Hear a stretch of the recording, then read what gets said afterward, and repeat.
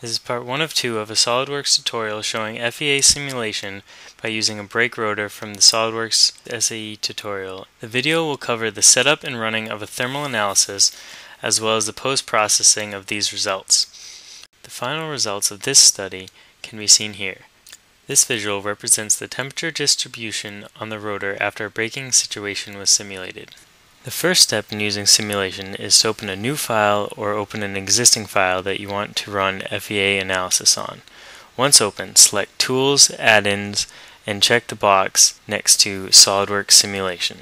This will launch the add-in and a simulation tab will appear in the command manager. To create a new study, select the drop-down under the study advisor and click New Study. Give the study a name and select Thermal as the type. Once created, right-click the name of the study and select Properties. Select Transient and enter the total time, which in this case is 3 seconds. The transient analysis is used because this case looks at the temperature distribution over a given time period. The next step is to make sure material is applied to all of the parts. Material can be applied individually to parts or to all of the parts by right-clicking the Parts folder under the study and then selecting Apply Material to All. Once material is applied, the boundary conditions can then be added to the study. For this study, a convection load will be applied. This is done by right-clicking Thermal Loads under the study or by selecting the drop-down in the command manager and then selecting Convection. Choose Select All Exposed Faces. The convection coefficient can be determined by experimentation or through a CFD analysis using flow simulation.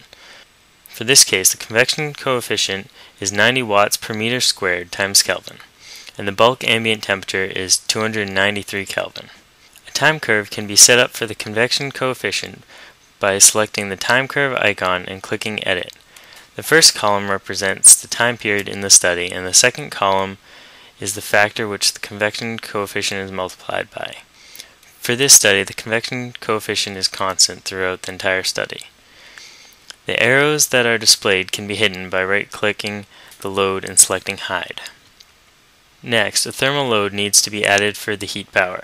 This is the heat that is being transferred through the brake pads into the brake rotor. This value can be calculated knowing the kinetic energy of the car, which then can be divided by the time it takes the car to stop.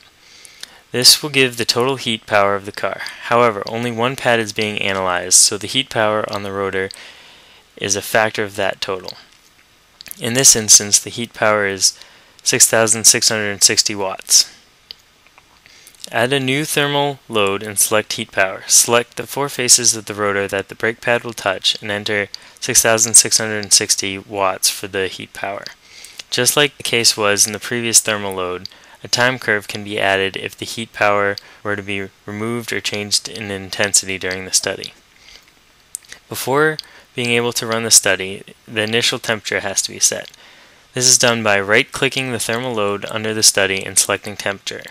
Select the initial temperature and then choose the entire assembly from the Flyout Feature Manager.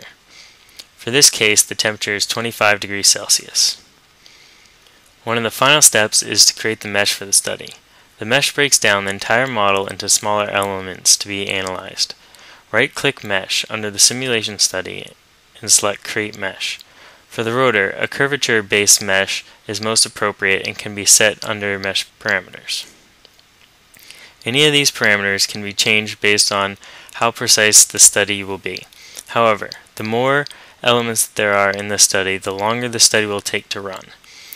Once the mesh is created, the study can now be run by selecting Run under the Simulation tab. Once the study has been run, the temperature distribution will be shown on the rotor. The units as well as the type of plot can be changed by right-clicking the thermal result plot and selecting Edit Definition. Further processing can be done, such as using the probe tool and viewing the temperature of one area over the entire time frame. This is done by going under Plot Tools, selecting the probe tool and choosing a point on the rotor. The response icon under Report Options can be selected to show the temperature change for that one point during the study. In part 2 of this video, this study will be used in a static study to determine if the brake pad will warp during the braking.